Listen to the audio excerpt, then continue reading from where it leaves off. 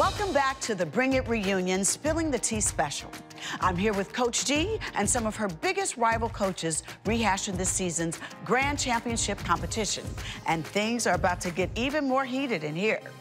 Now, as you know, not all of the Dancing Dolls' biggest rivals made it to the Battle Royale this season. In fact, there was one coach in particular who was noticeably absent from the finale. From the divas of Olive Branch, Mississippi, let's welcome the Queen Diva herself, Coach Neva. Hey, Miss Neva. How you doing, Diva? Doing quite well, thank you. We want to thank you for joining us. Thank you. Now, this season, things really seem to boil over with you two. Oh, God. Y'all ready? Let's take a look. This is what I've been waiting on. Oh, she's trying to beat me. This helper is trying to beat me. No, she didn't. That mother. During the sand battle, Neva sends this big-ass horse. As the horse comes out there and she has my big-ass face on the side of the horse, I'm like, yeah, ride 'em, cowboy. I feel like I'm in the Wild Wild West. That's funny to me.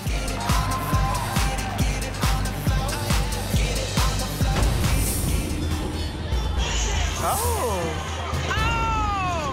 I cannot believe they did. Oh, baby. When that guy comes out in this fake-ass Dollar Tree 99-cent looking ass fur coat and starts tipping the horse, I said, well, damn, is that supposed to be for me too? Now, I can show you how to make some money if you want to go there. Here we go. Oh, wow. Okay. That got pretty intense. But I'm going to come to you first, Neva. What was the exact meaning of the horse routine, and why did you do it? Well, the girls had asked me to put together something, and they The was team like, made you do it? Yes. Oh, yeah. They was like, look, you got to do something. We got to stop her. I mean, she's still talking about us, and it's hurting us. And so what I did was I talked to two clergies about the appropriate way to do a skit that would be responsive. Now, they didn't say that that was the way. Now, let me just make sure that's really clear. The whole money thing and It was a money and a pimp. And a horse. And And an ass-shaking horse. I would agree. After looking at that, I would say I owe Miss Dianna an apology. I don't want your on apology. That piece of it. Keep save that. Okay, but no. I don't want your apology. Why did this routine anger you so much? Because you're their coach. They're only gonna do what you teach them. You respond to how you responded. We give blows and take blows. It's fine. I'm a victim of domestic violence. I'm a survivor too, so I had my ass beat. So I understand about blow by blow. But what you did, I'm not finished. I said, hey, listen. Okay. You attacked the dogs. I would never attack your children. I came after you because you grown. So when you came back with that horse, that did not bother me one bit. I got big-ass donkey teeth. I got a long-ass face. But where you messed up was, you had somebody come up there tipping a horse. Let me explain something to you. I've never had a pimp.